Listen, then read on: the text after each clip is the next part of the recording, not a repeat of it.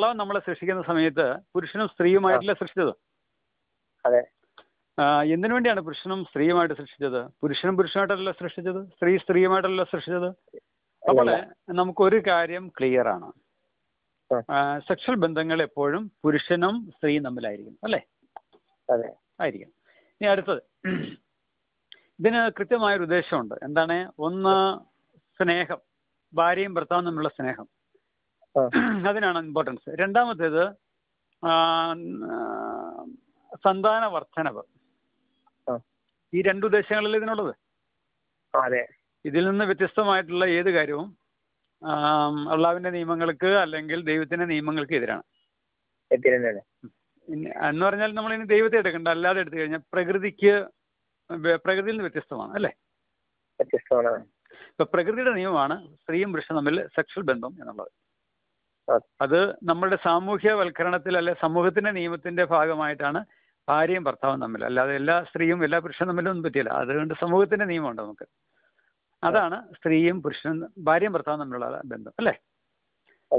ഇത്രയും ജനറലായിട്ട് പറഞ്ഞെന്താന്ന് വെച്ച് കഴിഞ്ഞാല് നമുക്ക് ഈ പ്രശ്നത്തെക്കുറിച്ച് നമ്മൾ സംസാരിക്കുമ്പോൾ ഈ ബേസിൽ നിന്ന് വേണം സംസാരിക്കാനായിട്ട്. അതുകൊണ്ടാണ് കേട്ടോ. ഇനിയിപ്പോ സുഹൃത്തിന്റെ പ്രശ്നം പറഞ്ഞു, പുള്ളിക്ക് പുരുഷനിൽ നിന്നൊരു അനുഭവം ഉണ്ടായി. ഇങ്ങനെ അനുഭവം ഉണ്ടാകുന്ന ഒത്തിരി ആളുകളുണ്ട്. ഒത്തിരി ആളുകളുണ്ട് ഇവിടെ, ഒത്തിരി പേര് ഇങ്ങനെ വരുന്നുണ്ട്. അത് ഞാൻ മാറ്റി കൊടുക്കുന്നുണ്ട്. ഇനി ഇതിന്റെ ഒരു ഇപ്പം പുരുഷനും ഒരുപാട് കുറ്റബോധമാണുള്ളത്. അതാ പറയാനുള്ളത്. പുരുഷൻ, ഇനി ഇതിന്റെ ചില ഒന്ന് രണ്ട് പ്രധാന പ്രശ്നങ്ങളോട് പറയാം. ഈ കല്യാണം കഴിച്ചിട്ട് ചെക്കൻ പ്രായം കല്യാണം കഴിച്ച വയസ്സൊന്നായിട്ടില്ല, ഒരു 24 ആ ലെവലിലൊക്കെ ആയിട്ടുള്ള കല്യാണം കഴിച്ചിട്ടില്ല. കല്യാണം കഴിച്ചവരുടെ ഇടയിലും ഇതുണ്ടെന്നേ. കല്യാണം കഴിച്ചവരുടെ ഇടയിലുണ്ട്, കല്യാണം കഴിക്കാത്തവരുടെ ഇടയിലുണ്ട്, രണ്ടും ഉണ്ട്. പുരുഷന്മാരിലുണ്ട്, സ്ത്രീകളിലുണ്ട്. ഇത് ഇപ്പൊ നമ്മള് ശ്രദ്ധിക്കേണ്ടി വരുന്നത്, ഇന്ന് നമുക്കറിയാം ഇതൊരു രോഗാവസ്ഥയാണ്, ഈ ഹോമോസെക്ഷുവാലിറ്റി.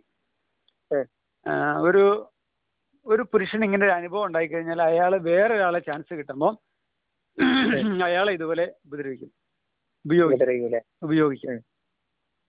അപ്പൊ അത് ഇപ്പം ഈ ആളെ ഉപദ്രവിച്ചു എന്ന് പറയുന്ന, ഉപയോഗിച്ചു എന്ന് പറയുന്ന ആൾക്ക് മുമ്പ് എന്നോ ഈ അനുഭവം ഉണ്ടായിട്ടുണ്ട്. ഇനി നമ്മൾ പേടിക്കേണ്ട ഒരു കാര്യം എന്ന് പറയുന്നത്, ഈ ഇന്ന് എയ്ഡ്സ്, HIV വൈറസ് എല്ലാം വളരെ വ്യാപകമാണെന്നറിയാം. ഇത് ഈ പലരെ, അതായത് പുരുഷനാണെങ്കിലും സ്ത്രീയും ഒക്കെ ആണെങ്കിലും പലരെ ഉപയോഗിക്കുന്നിടത്ത് ഇത് പകരുന്നതിന് കാരണമായിട്ട് വരും. അപ്പോൾ നമ്മൾ ഒരു കാരണവശാലും ഇത്തരം ഒരു അവസ്ഥയിൽ നിൽക്കാൻ പാടില്ല. അത് എത്രയും പെട്ടെന്ന് മാറ്റിക്കളയണം, അല്ലെങ്കിൽ ഏത് സമയത്തും എയ്ഡ്സ് HIV ഉണ്ടാകാം. ആദ്യമായിട്ടാണ് സംഭവം. ഇത് ആദ്യമാണോ രണ്ടാമതാണോ എന്നുള്ളതല്ല, ഇത്തരം ഒരു അവസരം ഉണ്ടായി കഴിഞ്ഞാൽ, ആദ്യമാണെങ്കിൽ തന്നെയും HIV ഉള്ള ഒരാളാണ് പിന്നെ ഉപയോഗിച്ചതെങ്കിൽ ഉണ്ടാകാൻ സാധ്യതയുണ്ടല്ലോ. സാധ്യതയാ, ഉറപ്പല്ല, അല്ലേ? അപ്പൊ അത് അവനോട് പറയണ്ട. അപ്പം ഇങ്ങനെയുള്ള സാധ്യത ഉണ്ട്. അപ്പൊ അതുകൊണ്ട് എത്രയും പെട്ടെന്ന് എന്ത് ചെയ്യേണ്ടി വരും? ഈ രോഗാവസ്ഥയെ മാറ്റിയെടുക്കാം. ഇത് കള്ളു കുടിക്കുന്ന ആൾക്ക് വീണ്ടും കള്ളു കുടിക്കാൻ ആഗ്രഹം ഉണ്ടല്ലോ. അതേപോലെ തന്നെയാണ് സെക്ഷൽ ഡീവിയേഷനും അങ്ങനെ തന്നെയാണ്. ഈ സെക്ഷൽ ഒരുപാട് എന്നതായിട്ട് അറിവിലുണ്ടോ? എയ്ഡ്സ് രോഗം വന്നതായിട്ടുള്ള അറിവുകളുണ്ടോ? ഹോമോസെക്ഷാലിറ്റിയുടെ വരുമല്ലോ സെക്ഷൽ ബന്ധമല്ലേ വരുന്നത്, അതുകൊണ്ട് വരുമല്ലോ. വരുമെന്നല്ല, വരാമെന്നേ ഉള്ളൂ. സാധ്യത തീർത്ത് പറയല. പിന്നെ ഇതിന്റെ അറിയാമല്ലോ, HIV കുറിച്ച് അത്യാവശ്യം അറിയാം. ഇതിന്റെ വൈറസ് നമ്മുടെ ശരീരത്തിൽ കയറി കഴിഞ്ഞാൽ കുറഞ്ഞൊരു 6 മാസമെങ്കിലും കഴിയാതെ നമുക്കത് ഒന്ന് കൺഫേം ചെയ്യാൻ പറ്റില്ല, ഈ വൈറസ് കയറിയല്ലോ. ശരിക്കും 1 വർഷം കഴിഞ്ഞാലേ നമുക്ക് ഏതാണ്ടൊന്ന് ഉറപ്പ് പറയാൻ പറ്റുള്ളൂ.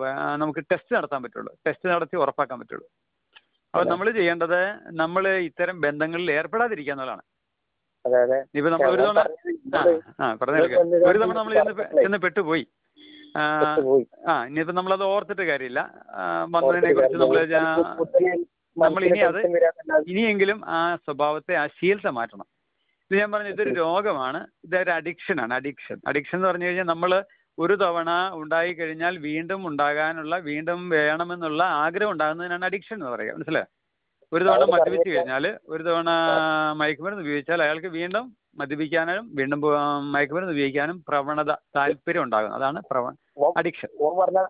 ഓൻ പറഞ്ഞത് അങ്ങനല്ല. ഓന് ഇപ്പം മതപരമായ ക്ലാസ്സുകളൊക്കെ അതിന്റെ ശേഷം കേട്ടു. ഓൻ അതിന്റെ ഗൗരവം മനസ്സിലായി. ഇത്രത്തോളം തെറ്റുണ്ടല്ലോ, മതത്തില് പറഞ്ഞ ഓരോ തെറ്റുകളുണ്ടല്ലോ, ഇതിലല്ലേ, അതൊക്കെ ഓൻ കേട്ടു. അതിന് ശേഷം ഓൻ ഒരുപാട് വേവലാതി, എന്നും ടെൻഷന്, ഓനൊരു ആളുകളെ ഇടയ്ക്കൊന്നും ഇറങ്ങി വരുന്നില്ല.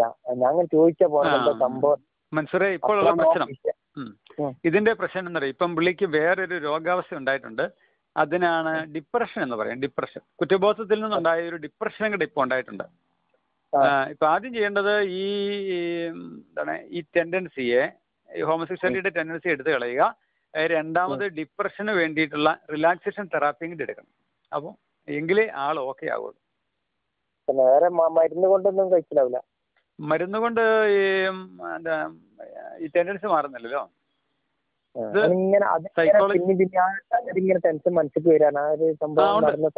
അതാ ഞാൻ പറഞ്ഞ, അതാ ഈ ഡിപ്രഷൻ ഉണ്ടായതുകൊണ്ടാ.